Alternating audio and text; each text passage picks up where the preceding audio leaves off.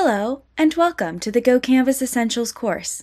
This is the second video in the Customize Your Forms and Data Delivery session. We will be going over how to configure conditions on your fields and screens, popular ways to implement conditions, as well as helpful tips for achieving different outcomes with conditions. The first thing we must establish about conditions is their simplicity in design. When the chosen criteria is met, the condition can only reveal or hide the target object, be it a field or a screen. If this helps, compare them to a choose-your-own-adventure book, or think of them as if-then statements. Either are helpful analogies to better understand conditions. Additionally, conditions are based on very literal input and must be exact, because a condition may not function as expected with even the slightest discrepancy. First, let's cover where to find conditions in the Builder beta. To add a condition to a field, click the Settings gear for that field to reveal the Settings modal and toggle to the Conditions tab.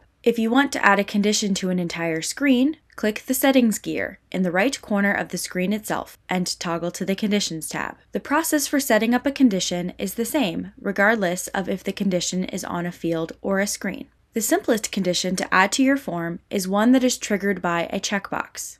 A familiar example is one most of you have probably encountered before. When you fill out your address information for an online order, you have probably seen the checkbox that asks if your billing address is different from your shipping address. If the answer is yes, then you are given additional fields to provide those details. If the answer is no, then those fields remain hidden. We will demonstrate setting up this scenario now. First, add a checkbox field to your form, and open up the settings modal for the field or screen that will be hidden or revealed by the checkbox. Hit Add Condition, click the Fields drop-down, and it will prompt you to first choose the screen where the checkbox is located, and then the checkbox field itself. Next, choose either equal to or not equal to, and the value is either checked or unchecked. If you wish to reveal a field or screen when the checkbox is checked, the condition and value can either be equal to checked or not equal to unchecked, whichever makes the most sense to you.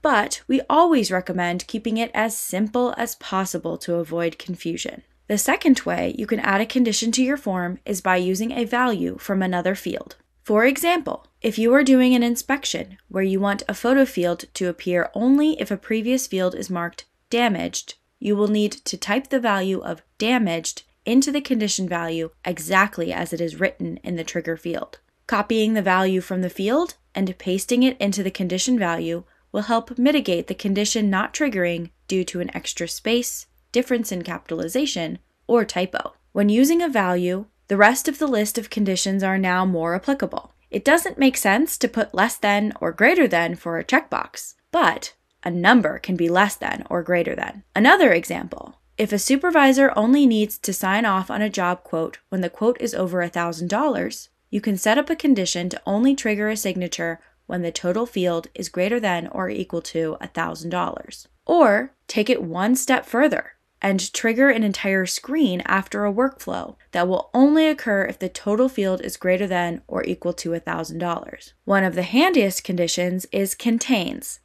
Contains is a condition that can not only be used on a text field if a supervisor needs to know if a certain keyword is used amongst several sentences, but can also be used on multi-choice field types.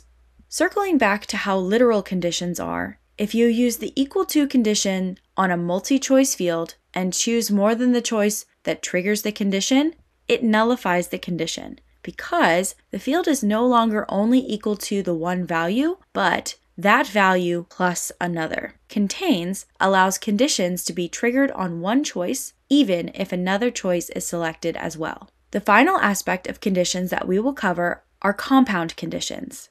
These are conditions that use and/or to combine several conditions.